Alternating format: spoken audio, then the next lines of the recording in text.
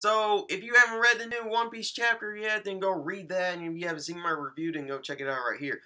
I'm gonna be giving you guys, theories on theories on this chapter of One Piece because this was a huge chapter, and seeing what happened in this chapter had a lot of, theories in my mind, like just piling up.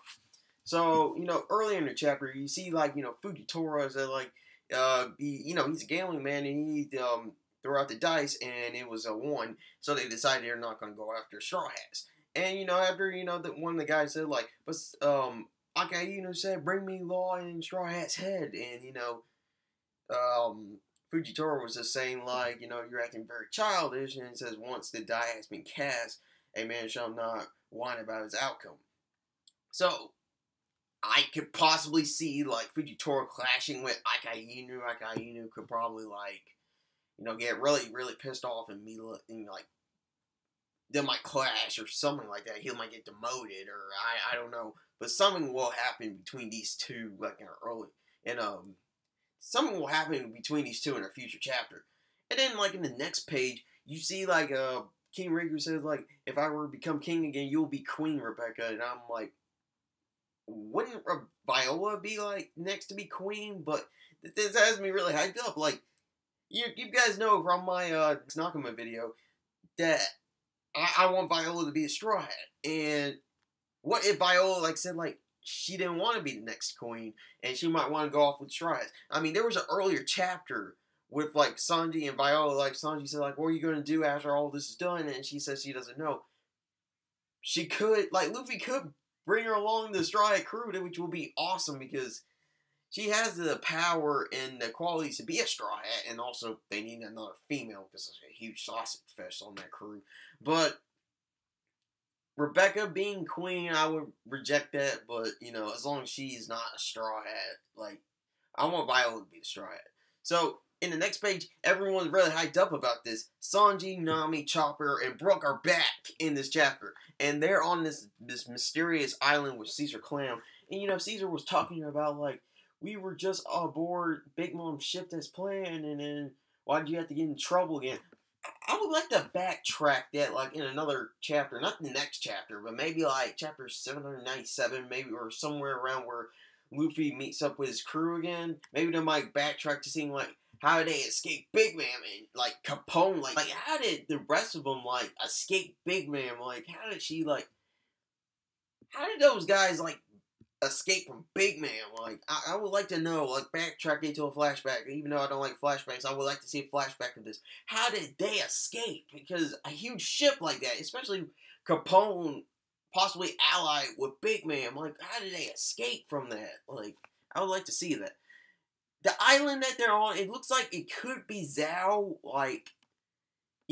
When I think of Zao, I think of, animals. And I think Scratchman Apu was on Zao once, so, in the anime. And there were, some huge creatures. People have been saying, Zao could be, zoo. What's in the zoo? Animals. And, what's in this chapter? Animals. And crazy, crazy people there. This one guy, when, Nami and Brook were, running,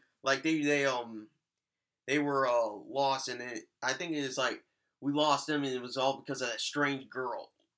And we see it in her in the chapter, and we see these crazy animals. It kind of looks like a crocodile or some type of animal. It looks like some type of crocodile, in this panel. And you see this same dude. He kind of looks like that guy that warned Kaido about, Doflamingo's failed us. It kind of looked like him from chapter 793. And it could possibly be Kaido's crew. Kaido could have, this could be part of Kaido's, land. He probably conquers this whole island. You see these guys, you see them with these strange powers. And especially when you see Brook going in against this guy, I believe they called him, Master Sheep, as she called. He has, the powers of sheep's, horns. And I'm trying to figure out, this has to be Kaido's crew. This has to be Kaido's crew. And I'll explain more once I get in more at the end of the chapter. And, you know, the rest of the Straw Hats are attacking, and, you know, like, Master Chief's been defeated, and, you know, that was pretty quick because Sanji's such a beast. And, you know, we got comedic stuff with her and Sanji, like, she's, like, having a conversation, like, you're creepy, and it was hilarious. And they're trying to find a samurai. I don't know if they're referencing the Kinemon, or maybe there was another samurai. And then you see the strange girl right there. That she could be part of Kaido's crew. She could be like one of those be like Momonosuke and be like an experiment, like, you know, gone wrong. Like, you know, he's a dragon and she like transformed into a possibly reindeer type thing. Like, when I thought about that, she kind of looked like a female Chopper, and I could be shipping these two if something happens in a later chapter. But right here, you see a buckle of a Jolly Roger with some horns, and I'll get that into it like later on. And then you see kids' base being like annihilated, and they're being attacked, and they don't know who it is, and they think it's like the shape of a human, and they think it's like some type of like a Sorajima. Oog Rouge, he was there saying like, "What are you doing?" And then he says, "Leave him alone, High Priest. See, that guy's trouble." And they're up like 10,000 meters up, like on Sky Island, and you know it's pretty good to see Sky Island again. But he's about to dive, and then Oog Rouge is like, I believe that's his narration. He's saying the man that was looking the place to die, and then he does that whole Nemo thing. Namo. He does like this thing called Namo. And then is a fugitive on the run, attempts to take his own life, so he's like freaking suicidal. And he survived like 10,000 kinds of torture, being taken by the Marine, being taken away by the Navy, like, had a death sentence 40 times, but they couldn't kill him. They tried hanging him. They tried the guillotine. That thing tried to kill him. It couldn't kill this guy. And this guy tried to kill himself, but ended up, like, destroying half of everybody on, like, Kid, Apu, and Hawkins' crew. Like, they're being, like, down to the ground. And he's just like, ah, damn it, my head hurts.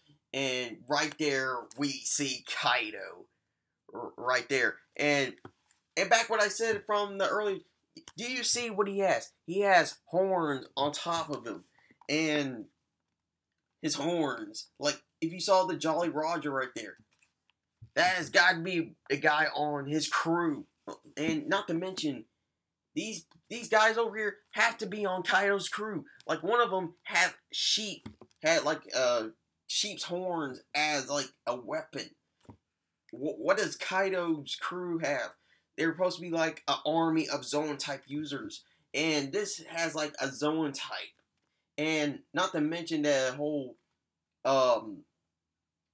alligator situation, and they were like attacking the Straw Hats. That has to be Kaido's crew. Kaido has like control over Zhao. I'm pretty sure this is Zhao. Like, if it's not Zhao, then I'm sorry, but it's not classified yet, but I bet it's Zhao. Not to mention that Kaido, the 100 Beasts, like, this was an intense chapter. I mean, my theory on Kaido is, you know, earlier I said, like, Kaido probably has, like, he has, like, some type of, like, devil fruit that can transform into different types of animals.